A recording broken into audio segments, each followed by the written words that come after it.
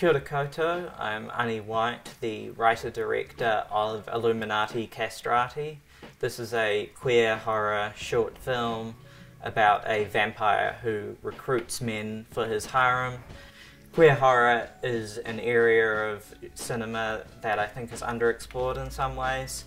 There's an implicit queerness in horror generally.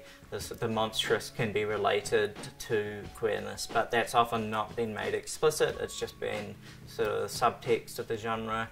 So whether you're interested in queer representation in art generally, or if you're interested in the horror genre, or even both combined, this project is for you. As for myself, I recently completed a doctorate in media studies.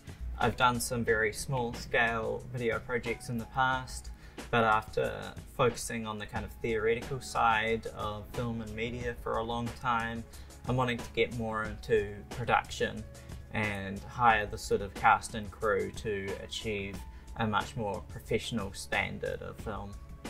I've recruited a cast and crew for the project. So I started with recruiting a really experienced cinematographer, Leigh, who, in order to really achieve the right look for the film, we've also recruited an intimacy director because the film has sort of intimate aspects to it, as well as a makeup artist to achieve the kind of gothic look and the gore effects. And obviously there's a lot more crew, and you'll be hearing from the cast and crew in the next few weeks. So this is an independent project on a tight budget.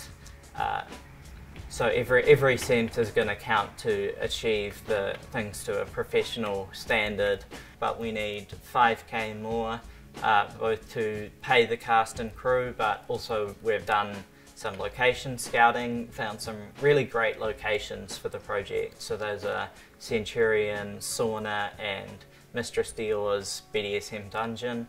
And these are really great locations, so you know we need some of that capital to pay for those locations, as well as equipment and obviously other basic costs to achieve the professional level we want to achieve. Whether you can contribute just $1 or $5 or you have the means to be able to contribute more than that, it all counts on a project of this scale.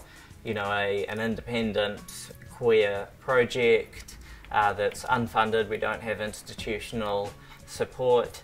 So as I say, every bit of support counts and helps to get this kind of niche project off the ground and get queer art projects out into the world.